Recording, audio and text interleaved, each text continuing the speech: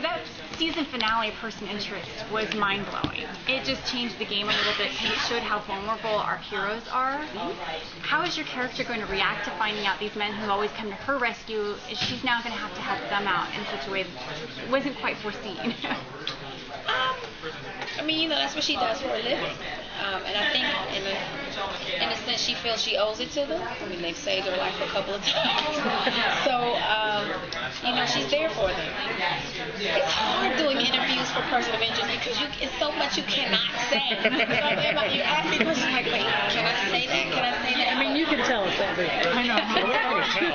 We're very nice. We won't tell anyone. You won't tell anybody. Yeah, I saw that. Who do we know? So what will CBS do to you if you tell us something? They're trying to get some secrets out of me. You get him drunk, he'll tell you everything. I got some whiskey in the bag. Let's go. It's not written. I'll improv the entire thing. No, it's going to be some exciting things going on next season, and it's going to. We don't find them right away. I'll just say that. I guess I can say that, right? You can say that. I can say that. Where's Jonah? Yeah, look, we don't find him right away. Yeah. Just put it that way, Finch. Out of curiosity, do you guys do any ad-libbing? Are you allowed that? Not really. Everything is pretty well. They're pretty tight with the script in terms of, because there's a lot of subtext that is in the script, so they want to make sure that those beats are played as well. Yeah, so it's not very loose.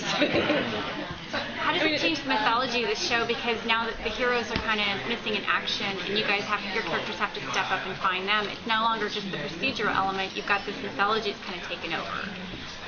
So how does that affect where your characters are kind of going? Well, it's kind of hard to say without saying. Can we say that? Okay. See, what happens is if we give away secrets, right? Jonah Norton holds us down, and J.J. Abrams canes us. Yeah, they have a dungeon where they take us and feed us. Go to the bad robot dungeon. How hands-on is J.J.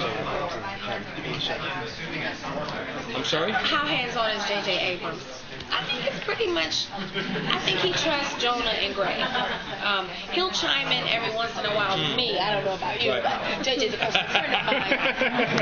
And he'll chime in every now and again with an email about, you're kicking ass on the show. He says that to me. I don't know if he said that to you. I got a card actually sent to my house. Oh, he sent me flowers. And he sent me a email. He sent me a Range Rover. Yeah. Anyway, so that Porsche is a little tight for me to get into, but No, but I'm sure. I mean, behind the scenes he is, but I think he trusts Greg and Jonah. I mean, you've got, look at the movies that Jonah's written and the body of work that Greg Plagueman has. He's been on a number of very successful television series, not only as a member of the writing staff, but also as the showrunner. So, I mean, from top to bottom, this thing has a very good pedigree. So I couldn't see JJ having a lot of input, but he's definitely a presence there. Yeah, absolutely. He had a lot of say on me getting hired. Actually, he told Jonah to just offer it to me. He's like, "There's one person you should go after." Did he say that about you? What happened was he called me and begged me. And I was like, JJ, don't beg. The level of respect I lose, don't beg. Is it exciting having a show? I mean, this was the #1 show last year, the number one new show. I mean, it must be exciting to see so much excitement so quickly. It was very exciting and unexpected because I remember when we did the pilot, I was like, wow, CBS is never going to pick this up. This is too dark. So I'm going to take the money and run. And then the show gets picked up, and I'm like, really? Okay. Like, no one was expecting it. Jonah will even say it. None of us were expecting him to pick this up. And then it gets picked up, and then the audience's reception of it was just mind blowing. Thank you. That's the only way I can put it. Because shows you get picked up all the time. Pilots get picked up all the time, and you never know. You just never know. And then the amount of success this has had, I think all of us are like, whoa. It's amazing to see too. We're in reruns right now, and the show's still a top 10 show in reruns. And you know, I'm out in the street and I meet people and everybody's like, wow, I didn't catch it when it first aired in September, but I plan on watching next year because I saw it in the reruns. You know? Yeah, it's still gaining an audience. It's Definitely still gaining legs. momentum, Yeah. no doubt. Why do you think that is? What is it about this show? I think it's different from your normal procedural, you know. Like most procedurals, you show up, you know somebody's dead, now you got to figure out who did it. And this one, you got to figure out how to stop what's going to happen, and you don't know who's doing it, if they're going to be the victim, if they're going to be the perpetrator, you just don't know. So everything is kind of like up in the air.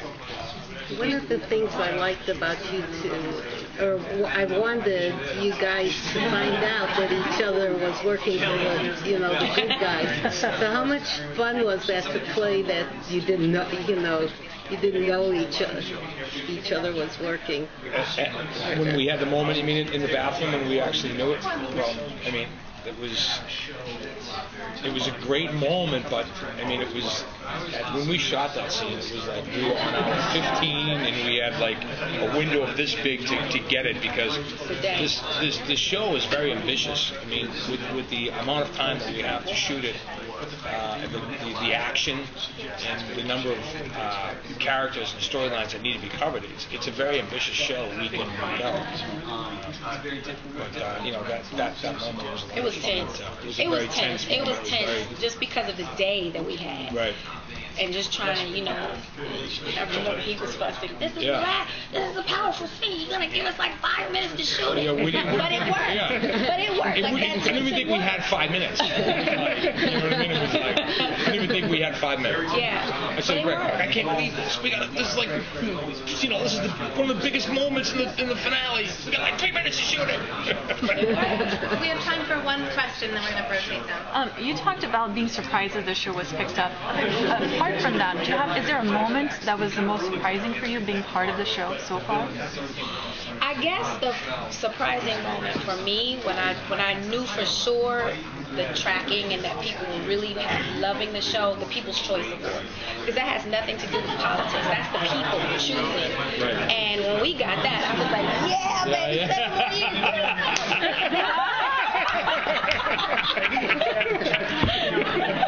That's when I knew we had it. I was like, oh, okay, we can rest, we can breathe easy.